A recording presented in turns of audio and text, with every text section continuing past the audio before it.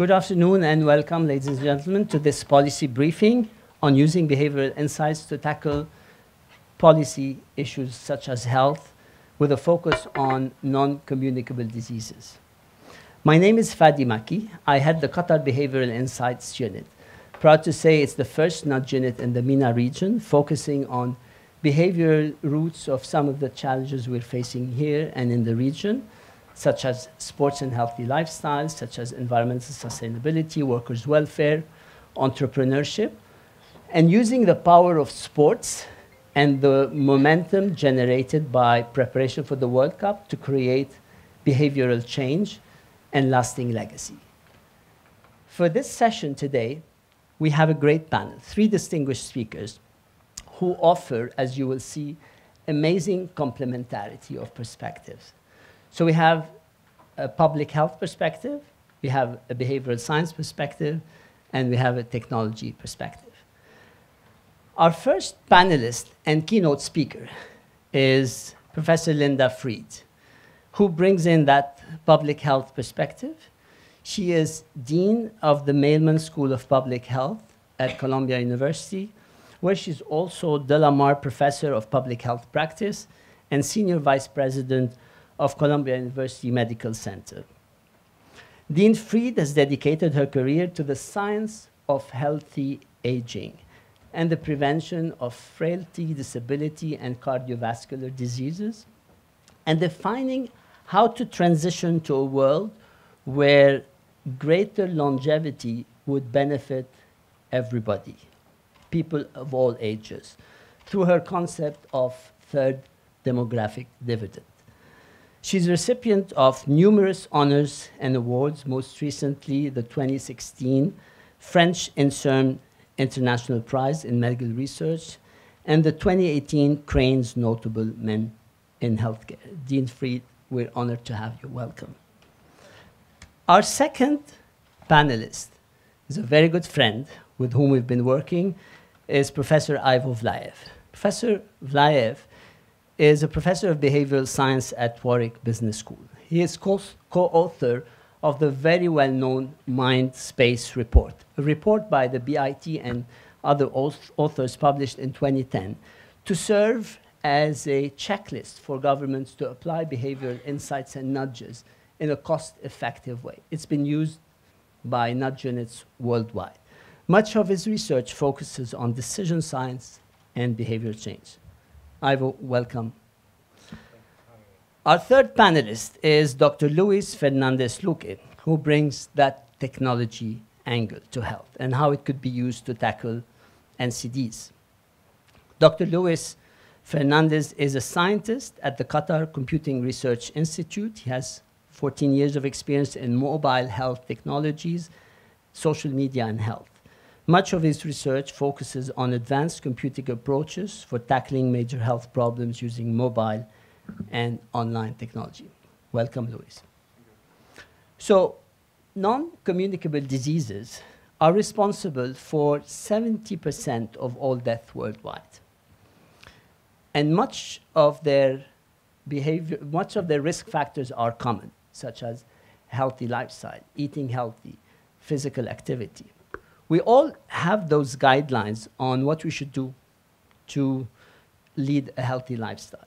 These are widely known. So eating healthy, being physically active, screening regularly, and so on. Yet we do not seem to adhere to these guidelines. Why? Because we do not behave based on rational judgments and reasoning. More often than not, we make decisions in a fast, intuitive, automatic way, leading to systematic errors of judgment, what we call biases, such as present bias, overconfidence of our capability, loss aversion, inertia bias, procrastination, all of these biases that affect our decision making.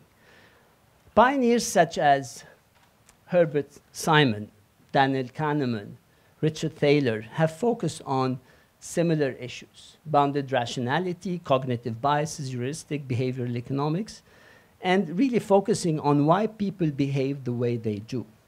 And were awarded Nobel Prizes in economics in 78, 2002, and 2017. Richard Thaler, in his book Nudge, his very well-known book Nudge, co-authored with Cass Sunstein, has further focused on how to use choice architecture types of interventions to steer people in the right direction using cost-effective intervention and while preserving freedom of choice. Indeed, nudge units and behavioral insights team have been applying these insights from behavioral sciences, including disciplines such as psychology, behavioral economics, sociology, anthropology, neuroscience, and so on. And nudge units have become very fashionable, starting with the first one set up in 2010 by the then Prime Minister in the UK, David Cameron, the Behavioral Insights team. President Obama set up his own social and behavioral sciences team at the White House. And since then, we have probably around more than 50 nudge units in governments.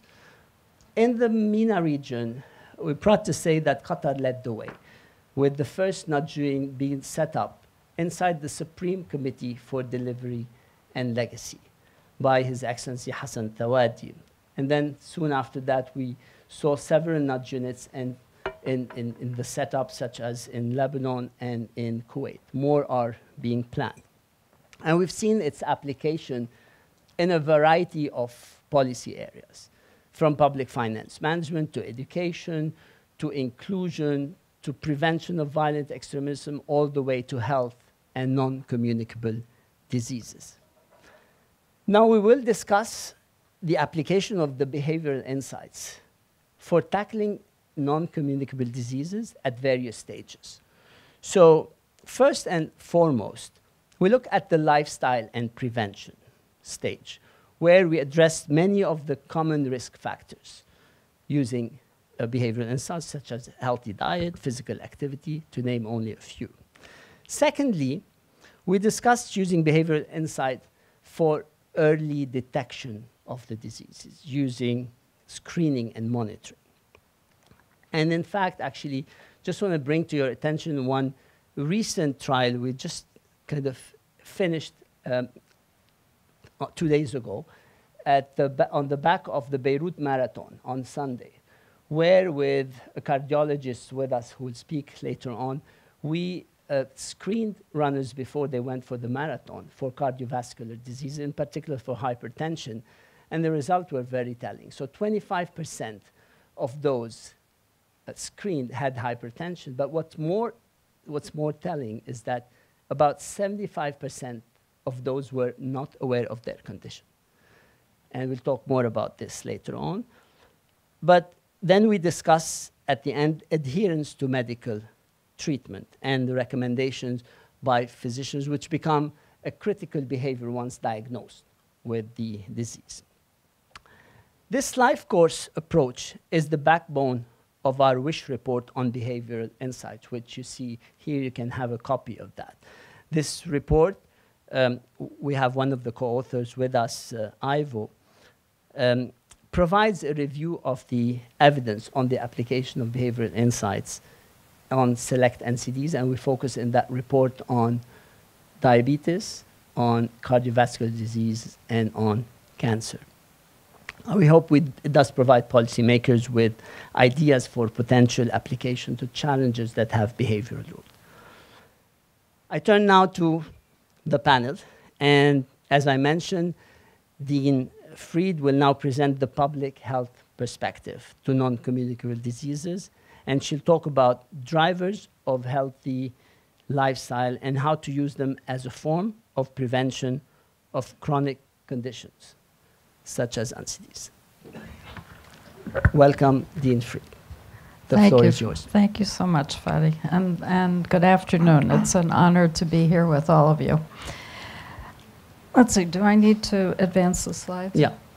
So as you can see from the slide, I was asked to talk about drivers and import of healthy lifestyles, and I'll start from where Fadi left off in terms of the data of how so many different contexts of health and drivers of health going on simultaneously. The consequence on the good side of the ledger, the exciting side of the ledger, is that as a result of really intentional investments in child survival, but decreasing maternal mortality, prevention of infectious diseases, and the list goes on, around the world we have added 30 years to human life expectancy in the last century, and for many countries in the last 20 to 30 years. Unprecedented in human history, an amazing accomplishment. And you see here on the slide the global increase in life expectancy since over the last 100 years, but particularly for the last 40 or 50 years for the Middle East. And this is happening globally in almost every country of the world. And it's a great success of public health, medicine, education, and poverty alleviation in particular. One of the questions, if we're living longer lives, is whether we will live them with illness or with health. From my own point of view, if we can figure out how to increase health span so it matches life expectancy, then we have the opportunity to unleash the opportunities of the longer lives we wanted to have our children have. So how do we do that? Well, one starting point, of course, is what Fadi just said about the dominance of what we call non-communicable diseases. And that's exemplified here, the data for the Middle East and the rise of cardiovascular disease, again, in the last 40 to 50 years. And the trend has been pretty inexorably upward. But that's true globally. These are regional data, but you see the same thing globally. And of course, we know there are many causes of that. It's not that the world has lost willpower. It is that in general, what we do in terms of our own lifestyles has changed, and those are drivers, but also the environments we're exposed to are huge drivers of this increase in disease. Some of it, by having longer lives, it gives us the opportunity to manifest diseases that take decades to develop. But in fact, a lot of these diseases are appearing in middle age. So what are the contexts? Well, I said lifestyle. We know, of course, that diet and physical activity, in particular, smoking, alcohol use, are huge drivers of the increase in every one of the non-communicable diseases, except maybe you could say not pulmonary disease.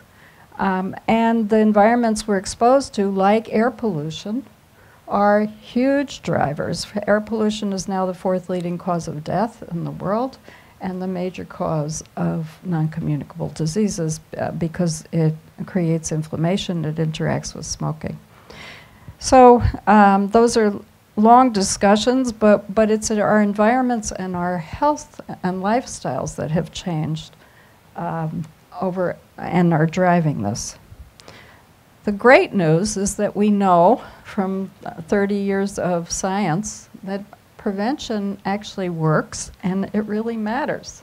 And it changes these trajectories. And I'd like to show you a little bit about what that looks like at national levels, because a number of countries over the last 50 years have invested in national and regional experiments to drive those numbers down.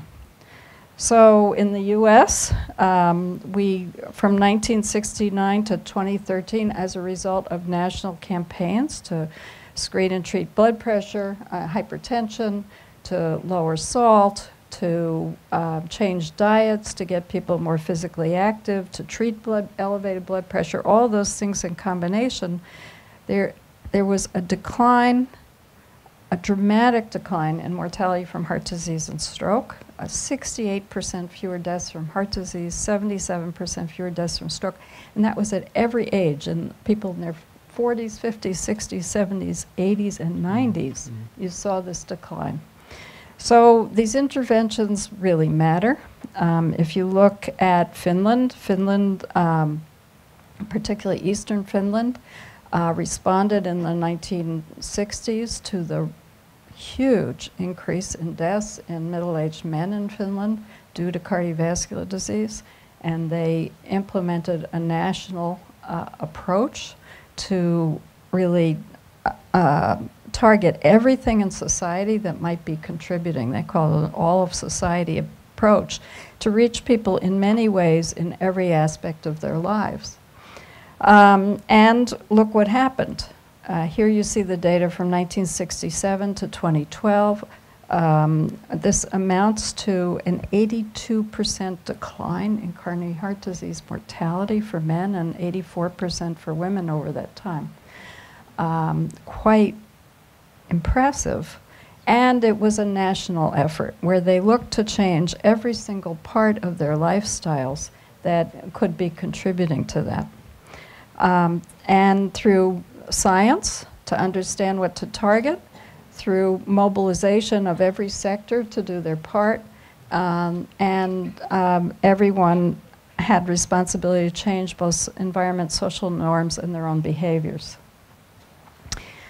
If you think about these data, and there are now similar data in a number of countries, I think the key here is what Fadi said before, which is that these diseases, of course, take a lifetime to develop, and they're the accumulated result of our ongoing behaviors.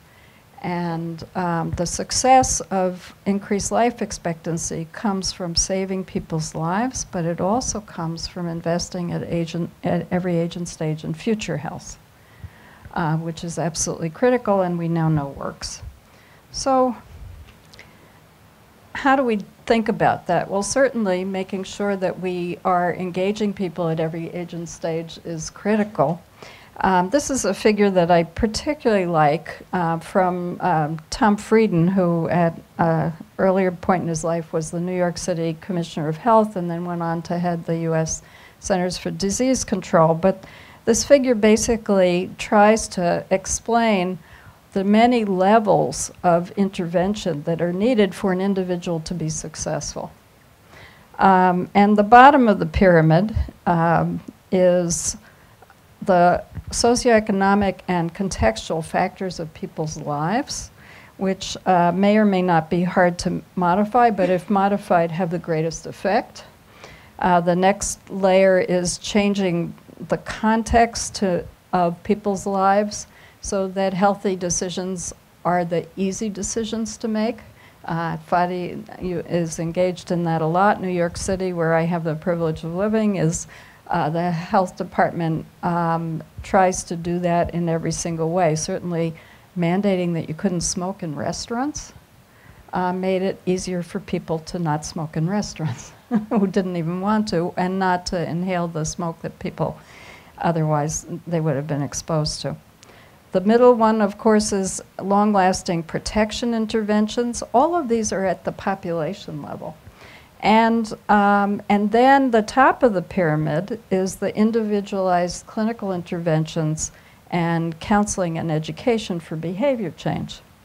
Now, one of the things that New York City learned early on, and this is a slide from Dr. Frieden, was that you can see here from 1993 to about 2001, there were huge efforts to persuade people to stop smoking or not to smoke.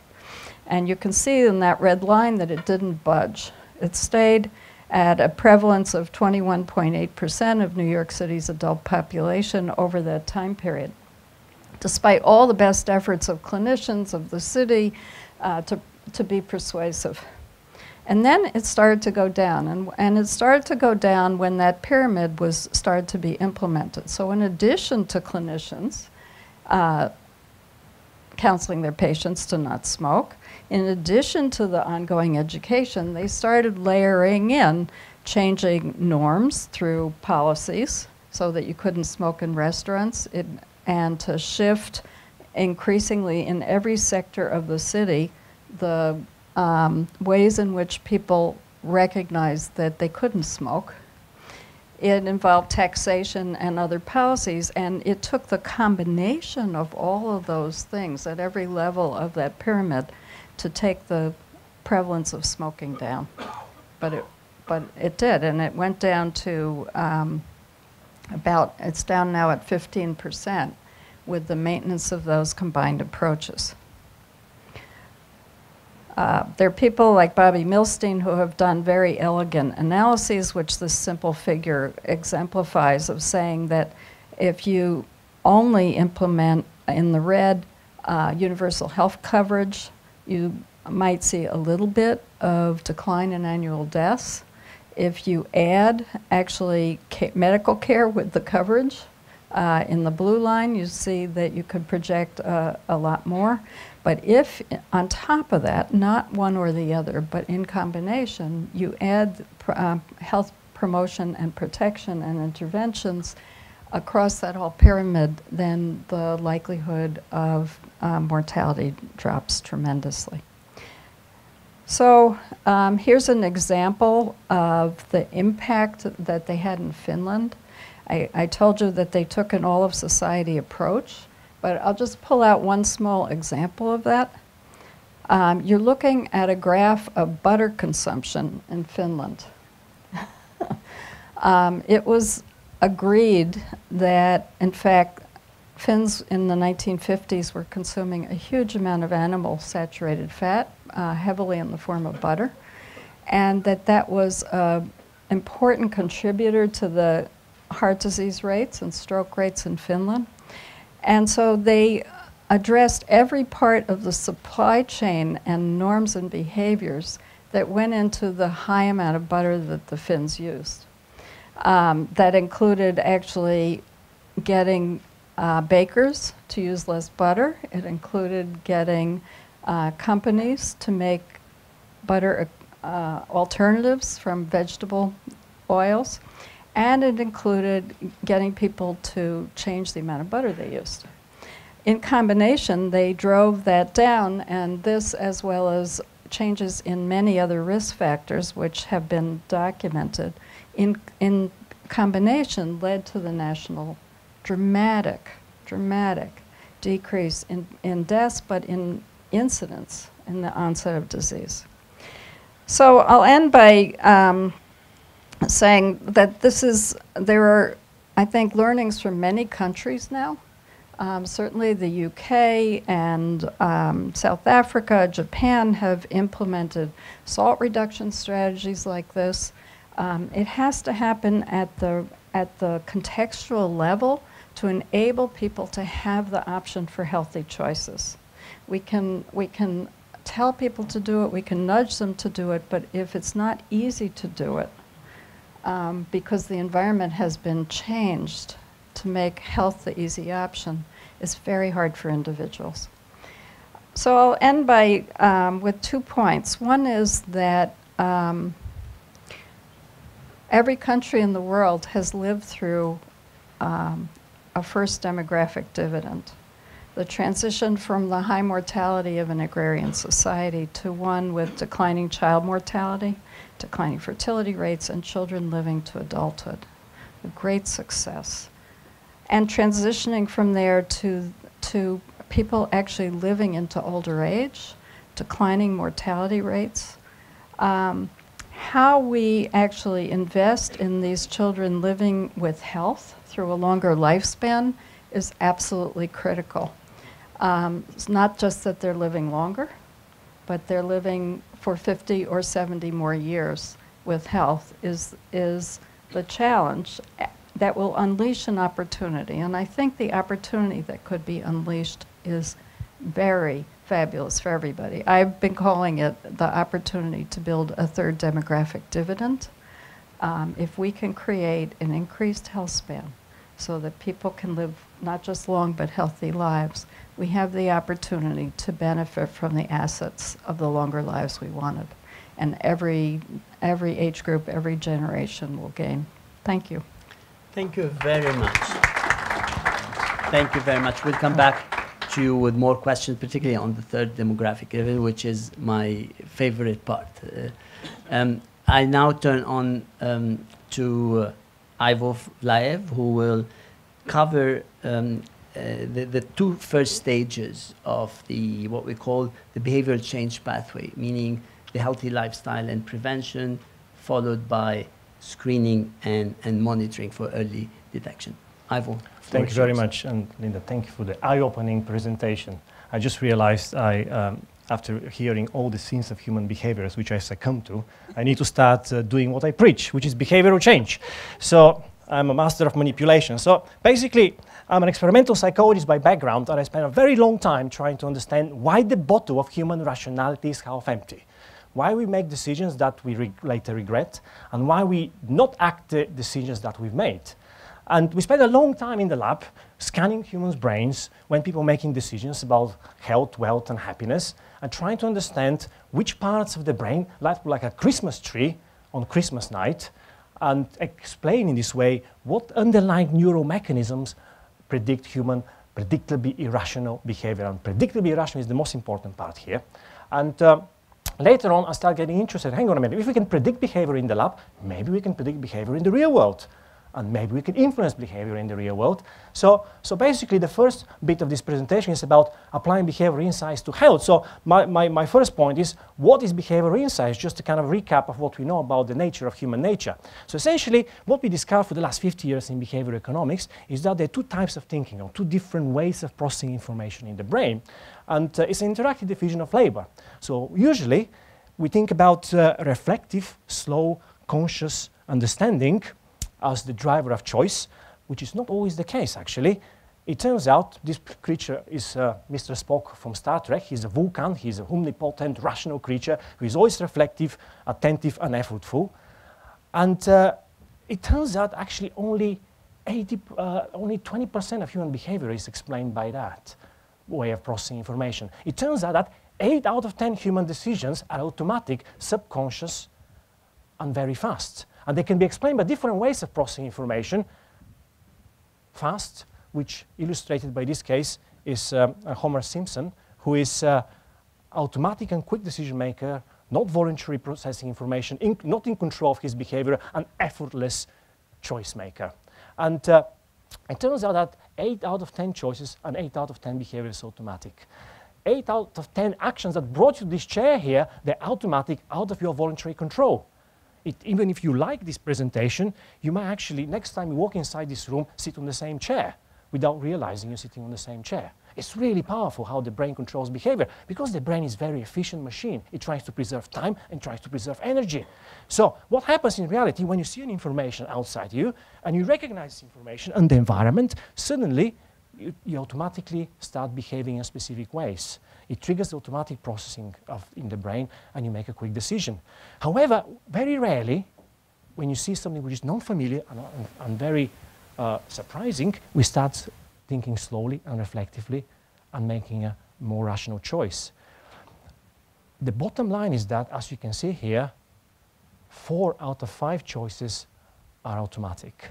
And it's very difficult to predict these decisions, and it's very difficult to actually influence these decisions unless we know how those automatic choices are made.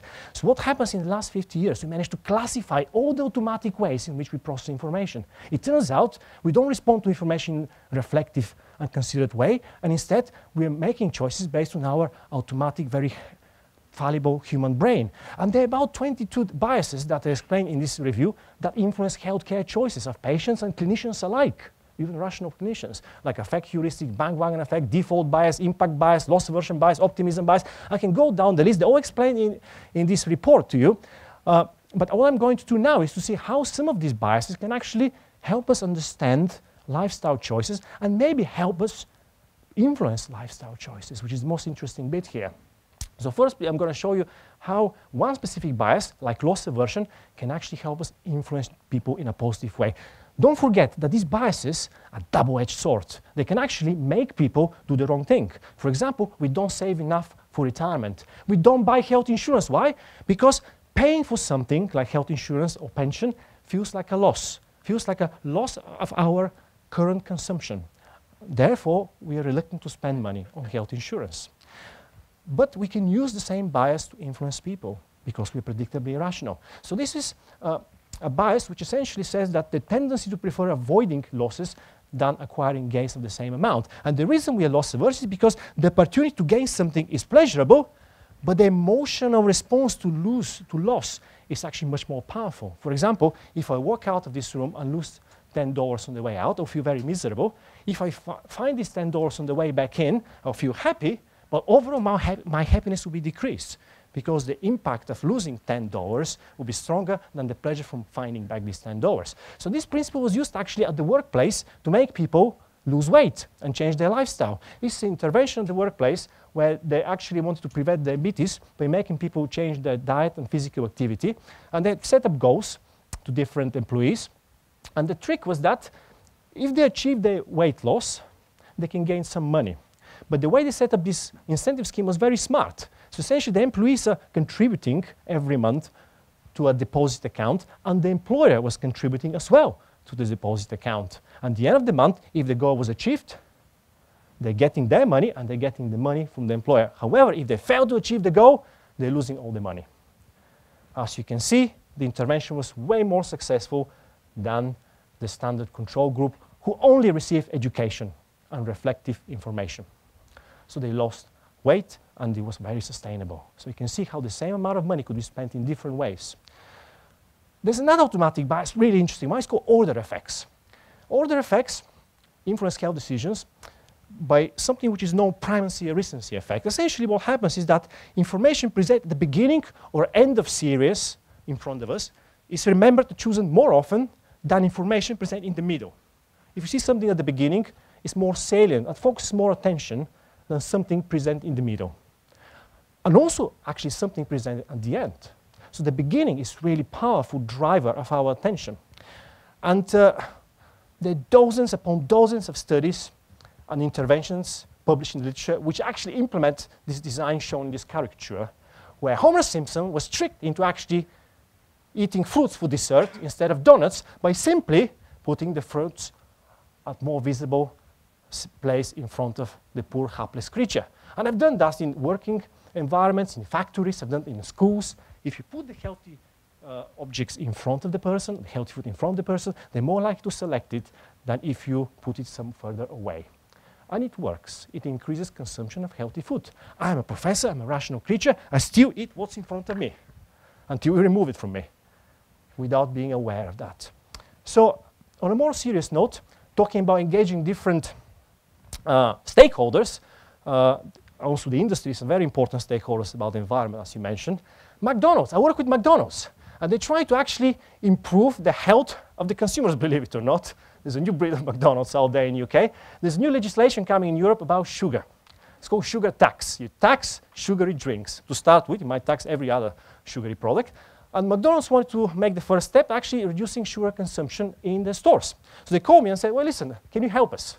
We want people to drink less sugary drinks, because that's the biggest enemy of the state in UK. And what we had opportunities to actually work with electronic boards where people can actually order their food. As you walk in McDonald's, you see these electronic boards and you can order a drink.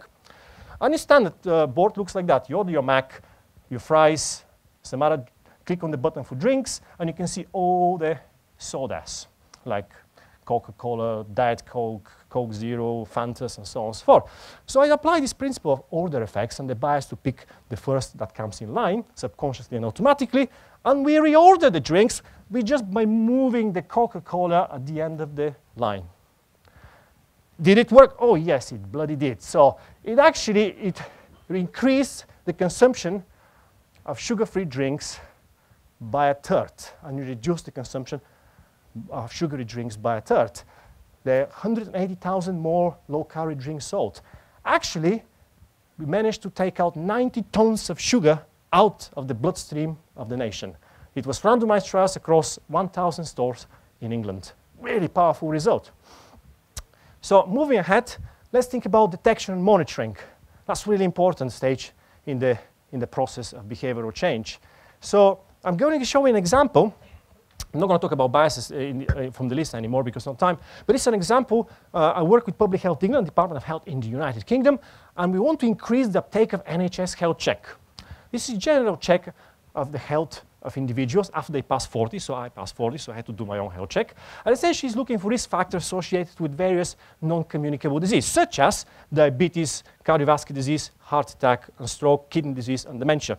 So what happens is that after you pass 40, you get a letter from the government, which looks like that.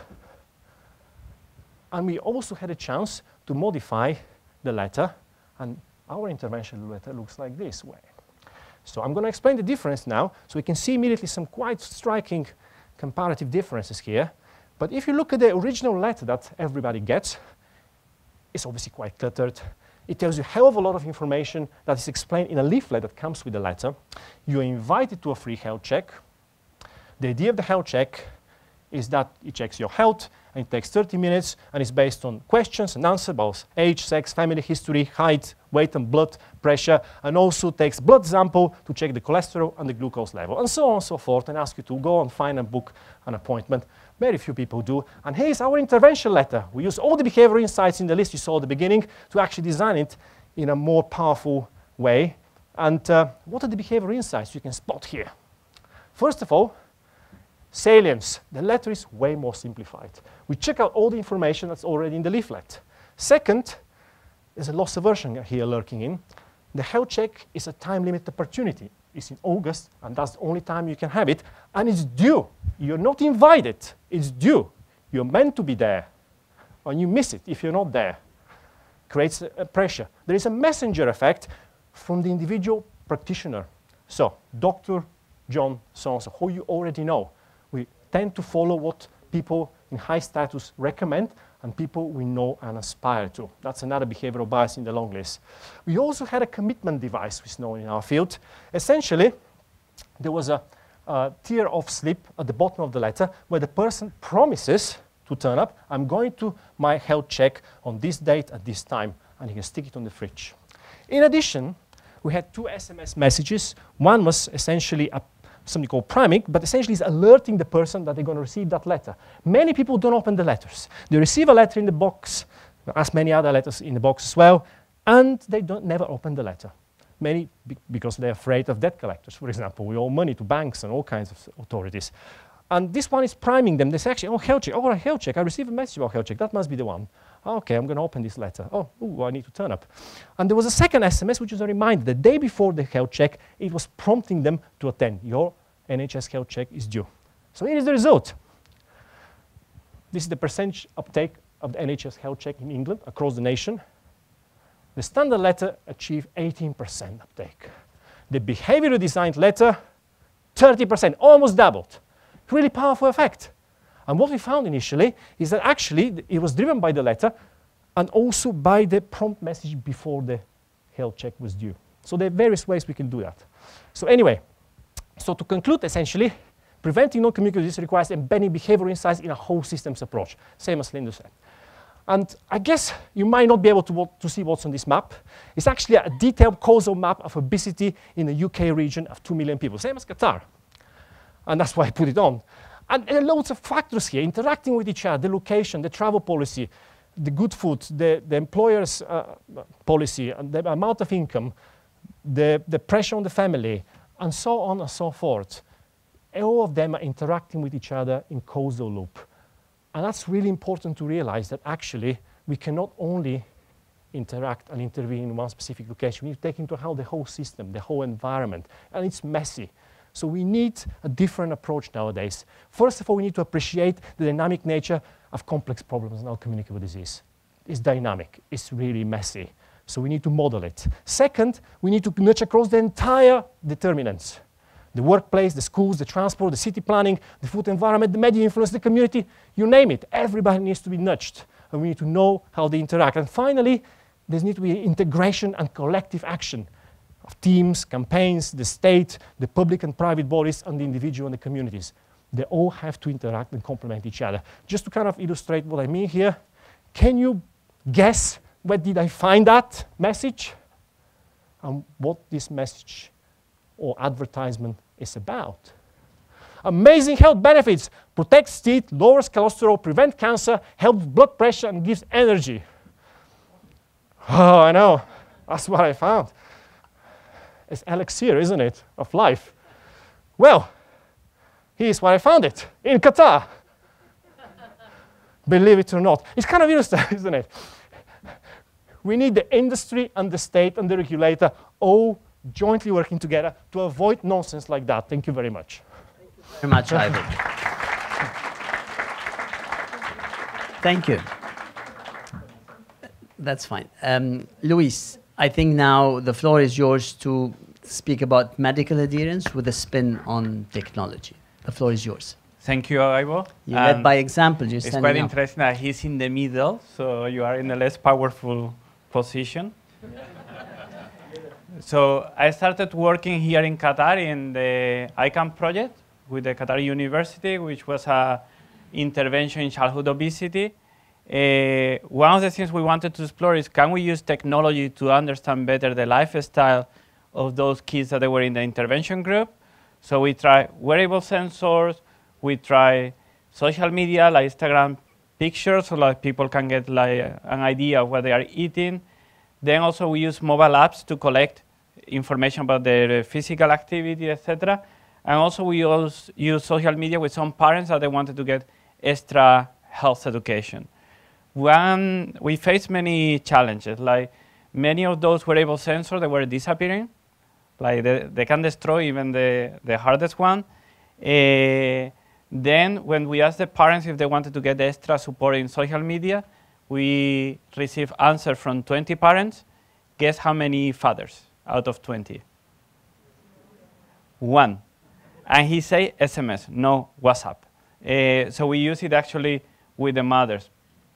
At the end of the day, what happened in here is that the data we got was mainly female. Actually, the females that were using much more all the digital health tools that we put into there. And if it was a combination of mother and girl, it was even more. Why this is important? Because even though we didn't plan it, we end up learning many human factors regarding gender in this particular case. We don't know exactly what happened, but imagine now in the age of artificial intelligence, data-driven solution, if the data you capture change across human factors, you better take into account human factor from the design, because otherwise you may end up with solution that only works in females or males. And sometimes we have done also a study with wearable data, and we found huge difference between Qatar and UK. Same protocol, same device. So that's a point I wanted to make. Then how we can increase adherence using technology. This is a project from the sick kids in Toronto in Canada. They have a problem with teenagers with cancer. They have pain and they have to manage pain. It's very complex. If you really want to manage pain properly, you need to get pain diaries. As you can imagine, it's hard. In adults, teenagers, it's far worse. So what they did was to create a video game called the Pain Squad to motivate the teenagers to fill the pain diaries. At the end, this is actually patient-reported outcomes. So they have the body, they can say where they had the pain, the level of pains, but they were not making a pain diary. For them, it was a mission. So they had different missions. They had to resolve different cases. They have also a police crew from the Toronto police giving them advice, education, also motivating them. They did a study and they found actually that the quality of the data they acquired about pain was actually very good. Now let's move a little bit more into trying to change behaviors and treatment. This is a very famous study, almost 10 years ago. It was also in childhood cancer. Basically, in one type of leukemia, they had to take a pill for 2 years. The kids are already feeling better. The hair is back, etc. But they had to keep taking the pill, although they are feeling great, for 2 years. And the pill has many side effects. If they stop taking the pill, the chances that the leukemia come back is very high. And if leukemia comes back, the chances of dying is very high. So how do you convince people to keep taking the medicine and to be adherent to the treatment? So they came with the idea of a video game. So they had the video game, the first shooter, they had different guns, different weapons. Each of them they resemble different types of treatment for cancer. So you have some of them that are like radiotherapy, some of them that are like chemotherapy. Also, when they were fighting in the virtual world, if they left a little bit of the bad guys, the cancer, then the cancer starts to grow, to teach about the metastasis and how the cancer can grow back. They did the randomized control trial, and they proved that the adherence was much better. Actually, they checked it in blood, the content of the pharmacological treatment. There were also some people that they took the video game, they gave it to teenagers, and then they did the EEG to explore which areas of the brain they were affected. And they compare people using the video game versus people getting like the normal lectures.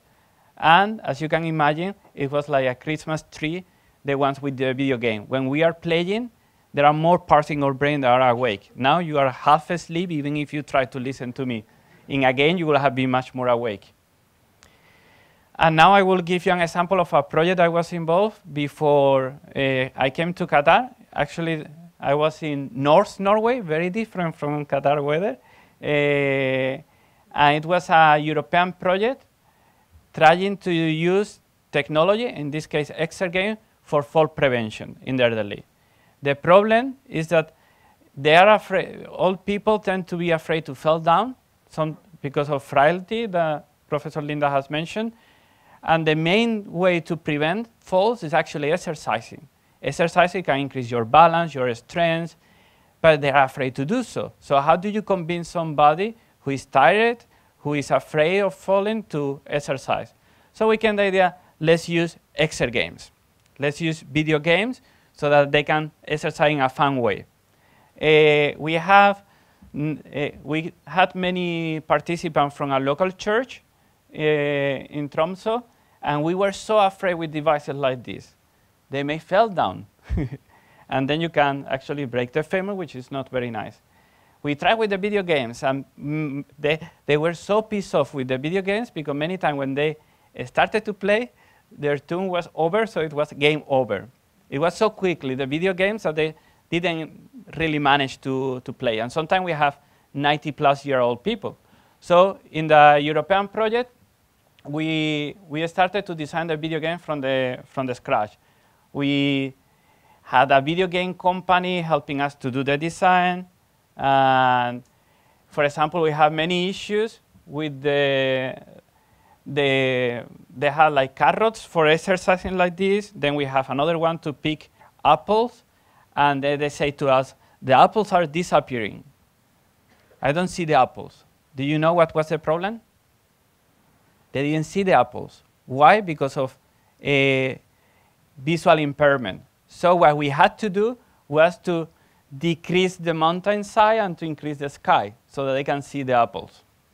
Then we came with some ideas that are somehow related also for the behavioral nudges and so on, gamification, that you can see the points, how many you have collected, the progress bar, etc. Then we did the interviews to the elderly patients, and you know what they say when we ask them about those things, like the gamification elements in here, the time, etc. What are you speaking about? They didn't see it. It was there, but at that age, they cannot concentrate as we do. So therefore, if they are concentrated, like taking the apples or the carrots, they cannot see the other thing. So the way they focus is different. But we changed everything, and then we were very happy because now we can do the randomized control trial in our clinical partner, which is an inpatient clinic in Valence, in the mountains in Switzerland. So we randomized close to 60 patients, half of them with exergames, and the other half with the key technology, a piece of paper with the exercises they were supposed to do. And it didn't work. I mean, it did work, the paper, not the video game.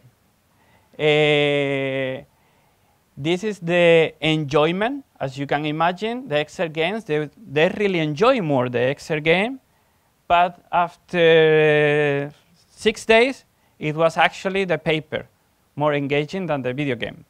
Then the adherence to the physical activity, it was pretty much in all the time the conventional exercises. Why? We don't know. There are some hypotheses, and that's also the feedback from the healthcare professionals. They say to us that when we were designing, and we spent years and having meetings with the patients every 2 weeks, we were taking into consideration something to engage only during one moment. It's very hard to simulate engagement long term. The design method, participatory design, co-design, and so on, they are very good to get something engaging, but you cannot simulate long term. Long term, you really have to do it. There is no other way. Then also the clinical setting. So this was an inpatient clinic. So people were spending there 2 weeks. And here we were designing with the church club every Friday. Very different context. It was almost like a party. And in here, actually, because of the clinical trial, to try to get everything controlled, they put the machine with the video game in the corner. And then the machine for the conventional paper-based exercising, they were in there. Everybody was socializing, chatting, so actually it was much more social engaging, the paper than the video game. And that's also something very important when we do an intervention, especially using technology. There are many factors can affect. You need to think the ecosystem where it's going to be integrated. Otherwise, you may find something that you are not expecting to. But basically, that was everything. And the very important thing, always, you have to try and error and think that technology is a social technology when we are speaking about computer, and you need to understand the whole ecosystem like Abo mentioned, and also Professor Linda. Thank you. Thank you very much, Luis.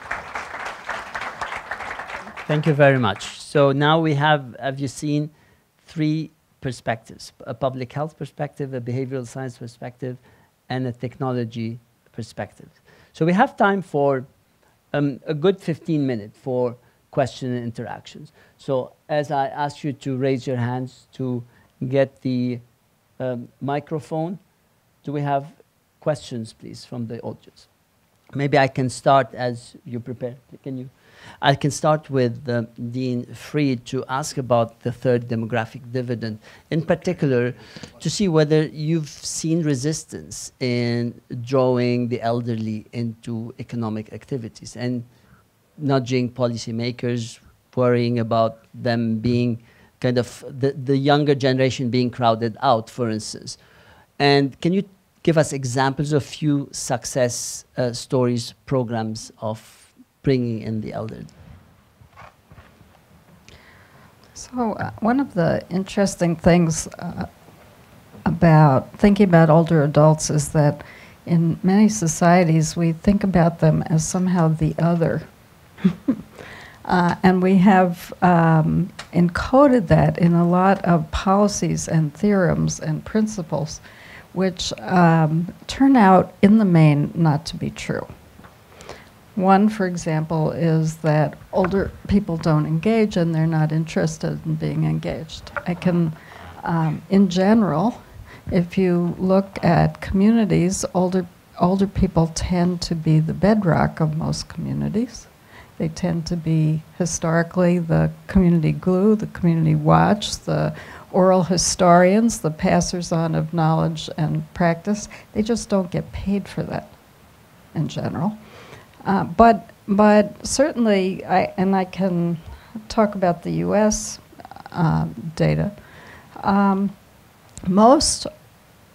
of the things, I'll speak from my clinical experience as a geriatrician, the thing that consistently I found in my patients over many years made people sick, ill, predict death, was having no reason to get up in the morning. People of every age need meaning and purpose and need to be engaged.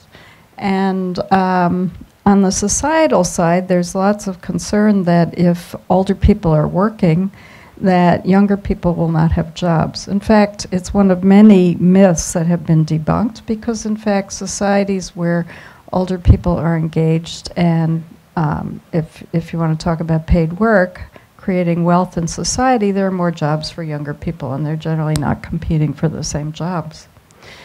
So people need to be engaged, they need to matter, they need to be making productive contributions to their family, their community, the world around them. And in fact, older people are motivated, perhaps more than, at least as much as other age groups, to want to leave the world better than they found it before they die.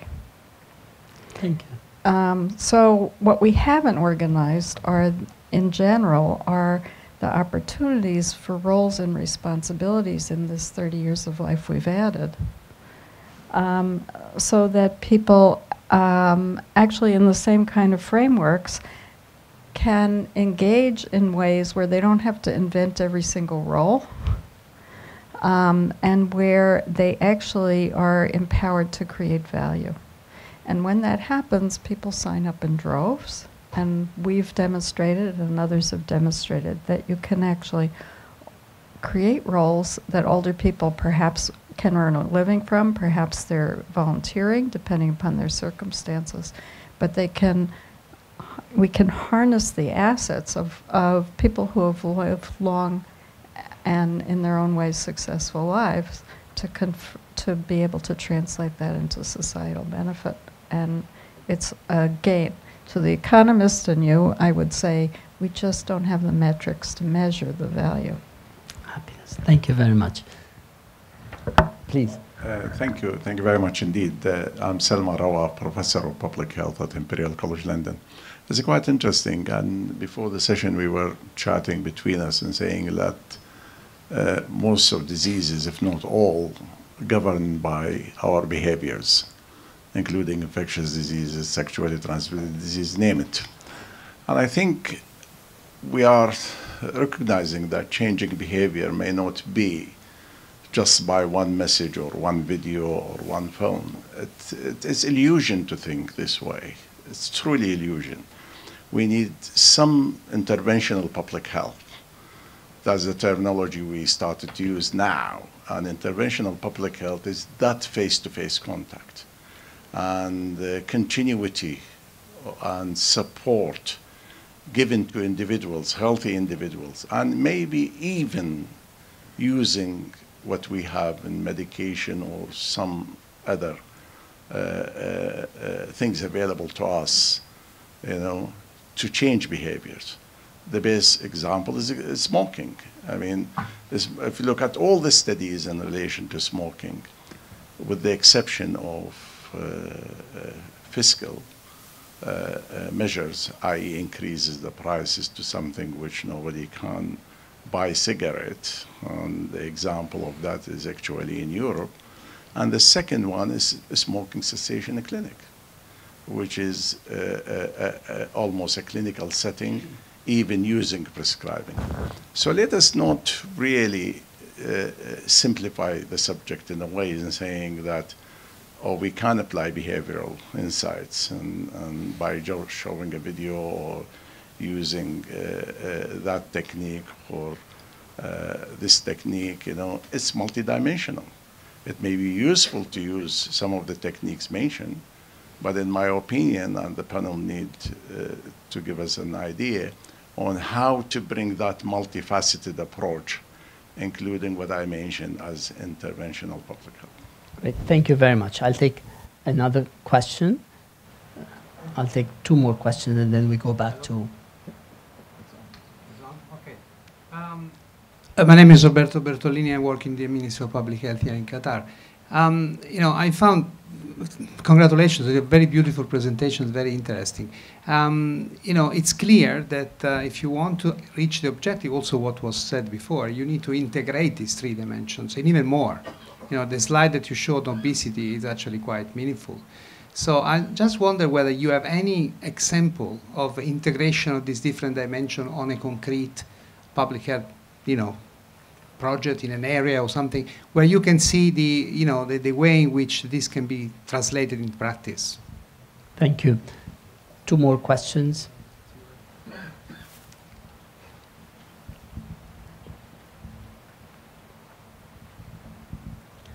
Hi. Since we're here in Qatar, you mentioned 3 behavioral insights groups here in the Middle East. Could you maybe mention some of the specific initiatives and ways that what's been done in the UK and other places has been adapted specific to the region and not just kind of implementing wholesale what's been done, but sort of some kind of unique thing that's taken advantage of different behavioral patterns here, and maybe specific examples of that and what the measurable results are? Sure.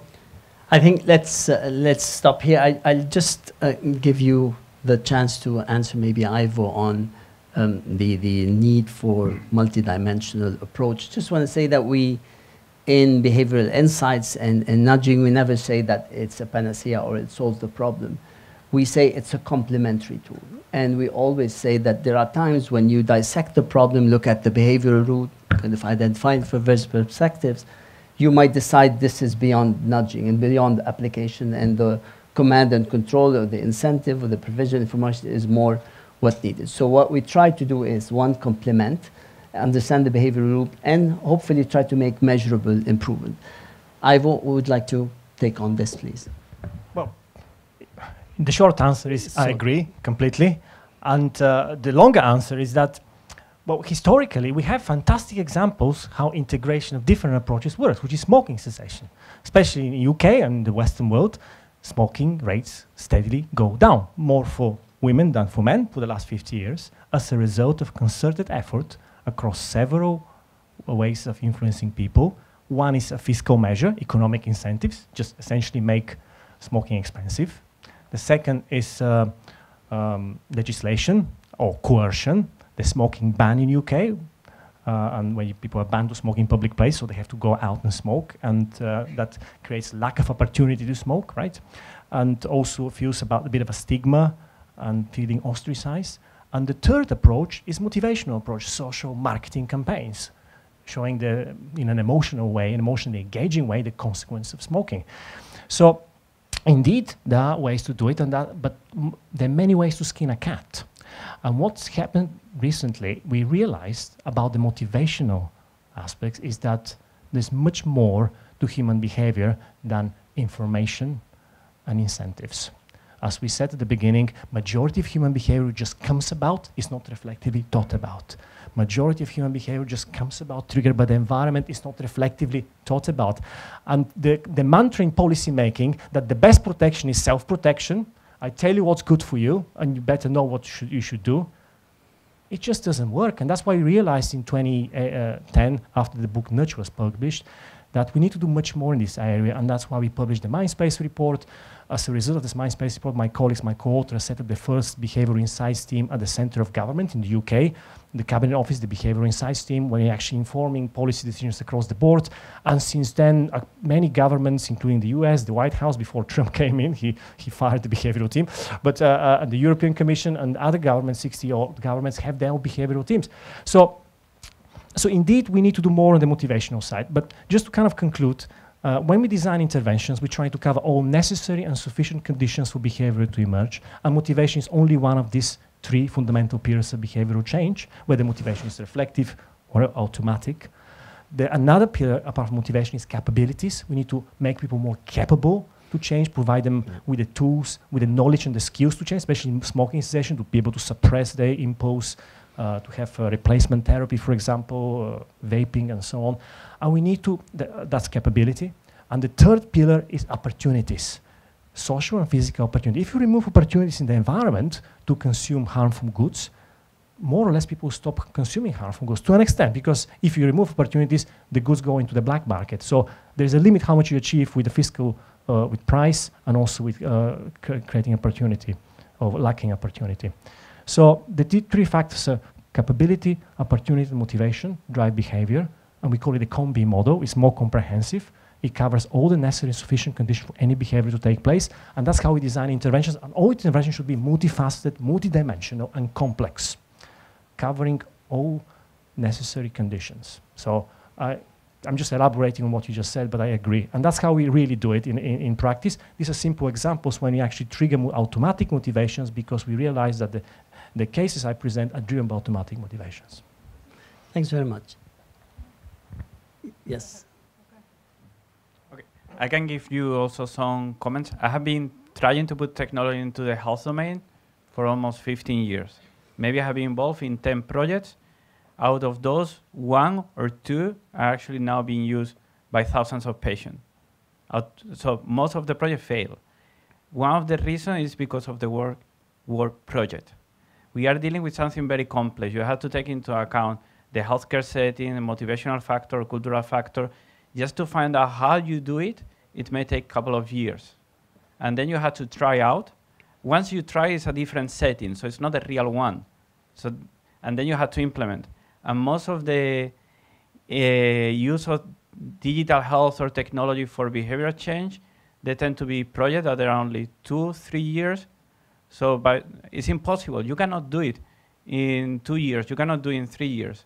So maybe one of the things we need to change is to stop speaking about projects, but programs. I don't know if you noticed the slide from Finland. Actually, my wife is Finnish, so she would have been very proud. It was a 20 years effort. So why, when we are dealing with technology to support behavior change, we only engage for a couple of years? So we need longer project, cluster project with many multidisciplinarity aspects, and the way we fund projects is not always that way. Dean Fried? So I'd also like to respond to the question about, from 2 people about how to think about the multiple influences on both risk factors and the development of disease. We've been talking about the multiple ways to modify an individual's behavior and make a healthy choice, the easy choice for a single risk factor. But the challenge goes well beyond that, because there are many things affecting that person's health. Let's just start with smoking, since that's the example of the moment. Smoking causes 14 chronic diseases. But there are other things that actually have their own independent effects of the same magnitude as smoking. One is air pollution. And in fact, the effects of air pollution also worsen the effects of smoking quite significantly.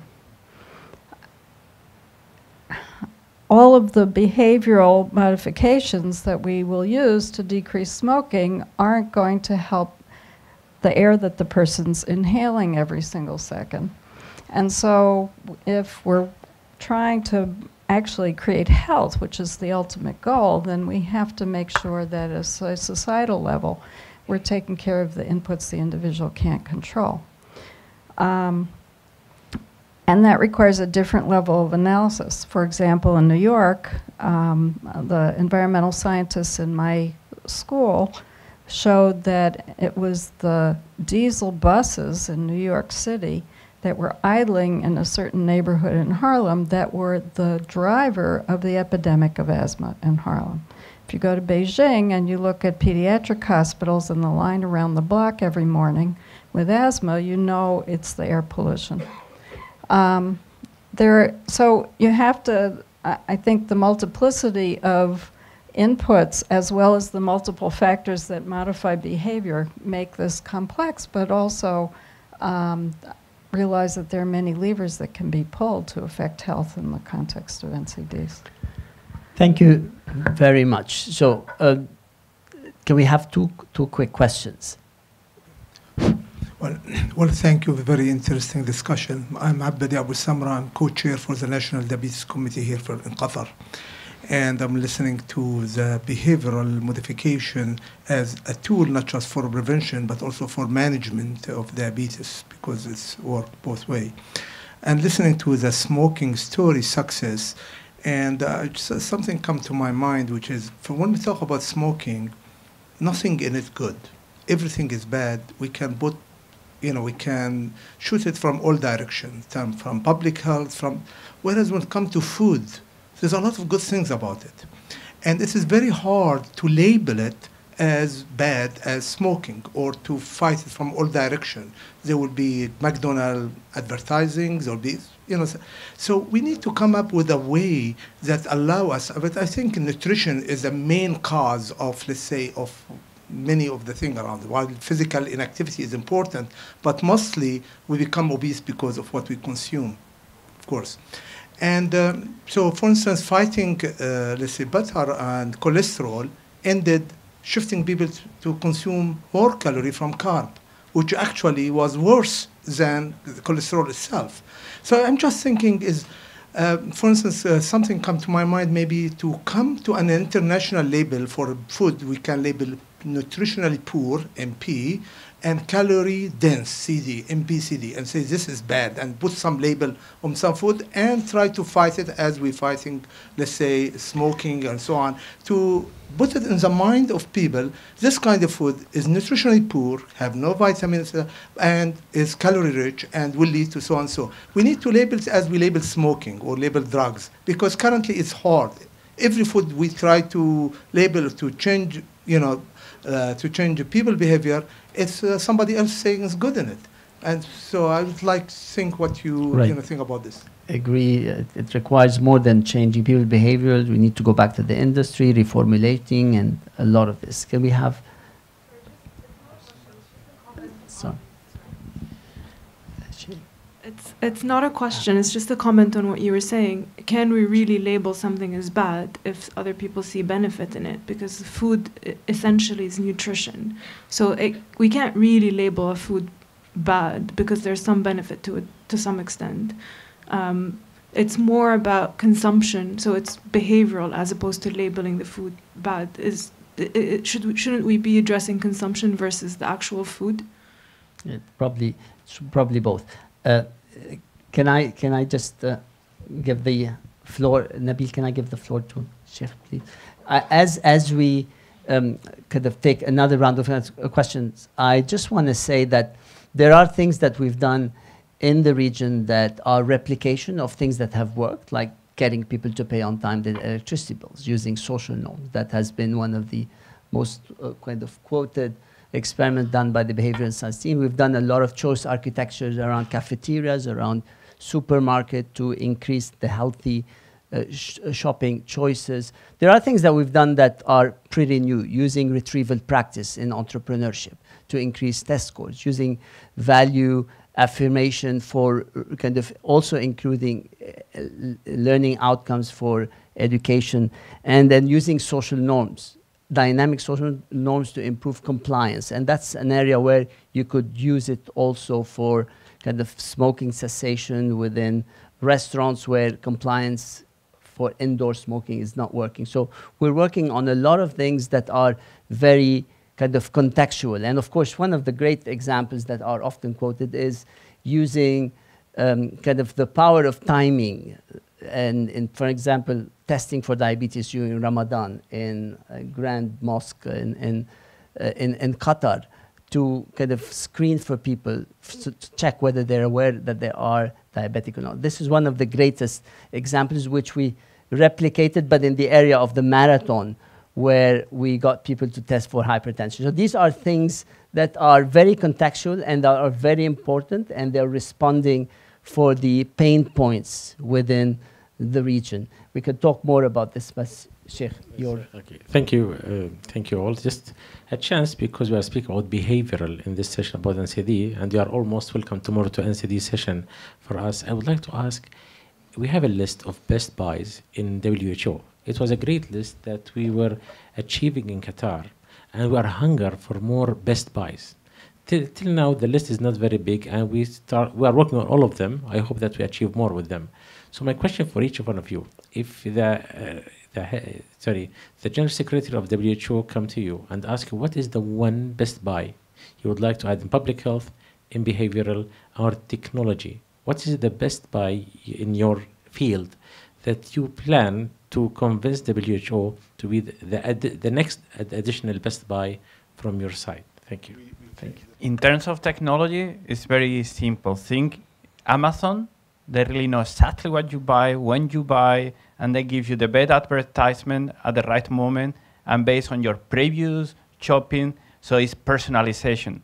If we have data, we can personalize the advertisement you get in Google, while in health communication, we get the same health communication for everybody in Qatar, and we don't personalize based on your demographic, your age, where you are, what you visit. The data is there. It's actually very cheap. You can run experiments with Google Ads or Facebook, very, very cheap. And also, if we get a lot of data regarding lifestyle from your wearables, which in Qatar are extremely popular mobile technology, why we don't create mobile applications that get adjusted to the right time and the right moment? Using also, of course, all the theory-driven, so you don't reinvent the square wheel, but actually the wheel that works. And that's something, technology is ready, it's cheap, and everybody is using technology. Raise your hand if you don't have a mobile phone. And everybody, I think half of you have been checking the phone while you have been here. So actually, it's a very good channel, and we are not using it very well. And be careful. Tobacco industry, they are advertising jobs for mobile health experts. That's... Ivo? It's my best bite. Okay. The founding father of psychology, Kurt Lewin, famously said there is nothing so practical as a good theory. And I'm going to repeat it again. There is nothing so practical as a good theory. Theory turns action into wisdom, and acting without comprehensive theory of behavior in this case is like having a hammer and not knowing where to hit with it. So what we need the theory for is to do a comprehensive behavioral diagnosis why the behavior is not taking place. What's wrong? Is it lack of motivation, lack of ability, lack of opportunity, and so on? And there's evidence from systematic reviews of the literature we show again and again and again. If you use a theory, like for example the comprehensive framework that Fadi mentioned, mind space or shape difference, whatever, then the interventions are more powerful and more longer lasting. And that's why we created this framework, listing all the necessary conditions, all the techniques that could be used. And then theory can tell us what part of the brain is doing the heavy lifting. For example, if you talk about calorie labeling or labeling in general, we've done lots of trials. National trials in Singapore, I finished with a student of mine, showing calories on products. It does work to an extent, but much more is needed. And if the heavy lifting is done by automatic responses, that's maybe where we need to focus. As you know, the proverbial, the road to hell is covered with good intentions. We change minds and hearts, and we create intentions which lead to nowhere, all the New Year resolutions that end up in the bin. So we need to do more than changing beliefs and intentions, and that's why we use these automatic frameworks or frameworks of automatic behaviors. So if I have one single bite is essentially, use the comprehensive theory of choice that we created to analyze the problem and create complex multidimensional interventions, which we did in Qatar. It's called ICANN. We managed to run a few hundred children through weight loss camps here with Qatar University funded by QNRF, and it worked. They lost weight sustainably over a few months during the intervention. We have it published now. Thanks, Ivo. Leadfried? So I guess my vote for a new Best Buy, I think that was your question, would be mitigating air pollution. WHO is now recognizing that air pollution is among the top drivers of many NCDs, is the one that we really haven't turned to. But the data are quite compelling in terms of the ill health that it causes, as well as dampening people's engagement in physical activity, etc. We did some analyses a few years ago, which showed that, of course, that has to be addressed at a multi-sectoral level. The individual can't control it, except communities can demand it. Certainly in Beijing, that has been an active factor. But our analyses showed that the return on investment for society is actually, for a country, is quite high after about 5 years.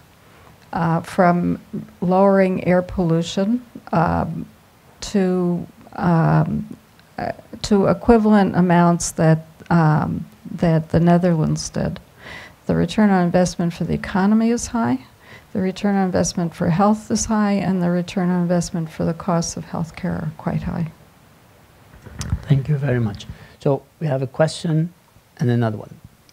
Yes. Can you introduce yourself? Yes. I'm Javier Bogaran I'm a physician advisor to the Ministry of Health from Paraguay, South America.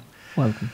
So 3 things. The hypertension prevalence study that you mentioned, you know, when you read about hypertension, they tell you that you have to be sitting for 10 minutes with both feet on the ground, etc. When you measure blood pressure before an event that can cause anxiety, how are you sure? How can you make sure that those people are really hypertensive, or it was just a transient elevation of blood pressure before a marathon? For the professor, the behavioral science professor, I couldn't help but to feel a little bit disappointed by the study that you mentioned so many brilliant things about behavior and the letter, how you designed the letter study that drove the response rate from 18 to 30%. That means that 70% still didn't respond to the intervention. So do you use that as a gauge as to how much we still have to learn about behavior? And to the professor who spoke about the gaming, don't you think it's a generational thing that, you know, if you repeated that game versus paper study in 50 years, the game would beat the paper, I think. Thank you very much. Can we move over there, please? As the microphone moves there, I'm going to introduce in a second Dr. Kabani, who was the cardiologist working with us on this marathon. Actually, more than 2/3 of the sample took place before the marathon in the last 4 days, where people were going to pick up their kind of shirts and so on. So it was well looked after, and I'll give the floor later on to Samir to explain more on this. Go ahead, please, ask your question. Thank you very much. I'm really interested in... Can you go straight to the point, please? Sure, yeah. So it's about the sustainability of these and the long-term impact of these sort of behavioral insights. So my question is essentially, you know, are we looking to trick Homer Simpson to act like Spock for a moment, or are we actually trying to change Homer Simpson into Spock in the long run? So, good point. The lady in front of you, I think we need to conclude, unfortunately, I am told. No. Can I give just a last chance for people from the panel to conclude answering? This is the $1 million question. Why is not 100%? Well, human behavior is stochastic, and human behavior is difficult, and it's multifactorially caused by many factors. And when we evaluate the success of this intervention, we always think in terms of cost effectiveness. What is the cost of doing this? And the cost was 0. The effect was doubling the rates of screening. We've done similar trials in my earlier career with the BAT, when we try to make people pay their tax on time. Everybody who hasn't paid their tax to receive a letter saying, you haven't paid your tax, please pay. They don't. We added one extra sentence which counts for free. 9 out of 10 people in your city have already paid. You're not one of them. It increased tax repayment by 14 to 15%. On a national level, that's a huge amount of money, given that it's free and the money comes to the exchequer. So we think about cost effectiveness, and perfect success is difficult because the behavior is very multifactorially caused by all kinds of causes and environmental factors. And to answer, but of course we can continue working on this and improve our behavioral diagnosis using theory. So to answer your question, we don't want to turn Homer into Spock. We just want Homer be Homer. The fundamental idea of the nudge approach was that let's not go against the grain of human nature. Let's go with the grain of human nature. If we are automatic, contextual, let us be. But let the outcome of this manipulation be good for the individual and the society as a whole. That was the fundamental insight, which turned the whole debate about irrationality upside down at the time when the book Nudge was published. Until then, the answer was, oh, humans are automatic, they're predictably rational. What should we do about it? Make them rational, educate them, tell them they're stupid, they should know better. It doesn't work. If you try to be reflective, you run out of sugar and time. So that was the fundamental idea. So Spock be Spock, and Homer be Homer, and maybe we'll be happier if we behave in our natural ways. And we always contextual, and that's the fundamental insight, always contextual, and the timing is important. We're acting the choice. So maybe Spock doesn't exist in the end of the day. Let's continue nudging Homer. Dean Fried, do you have a final word? No, thank you for the honor of being here. Thank you very much. Luis, one last word. I mean, one of the questions, things like pharmacological treatment, they take like 10 years to develop, and still the doctors don't trust them. They take few more years, and then they start prescribing them. Think 10 years ago, we were very proud of our smaller and smaller Nokias from Finland. And look nowadays, we are looking into bigger and bigger phones with touch screen. technology changing so quickly, but research methods are not. So we have a huge challenge. We have some technology that they are really pervasive. We use it continuously, and they are changing so rapidly that many of the research methods we have, especially in the health domain, they are not fit for that. So I don't know what will be next. And by the time we try to gather evidence, most likely the technology is outdated. I don't have an answer for that. Thank you very much, Luis. We have to close, I am told. I'm beyond nudged by the organizers. Thank you very much. And please join me in giving a round of applause to the panelists.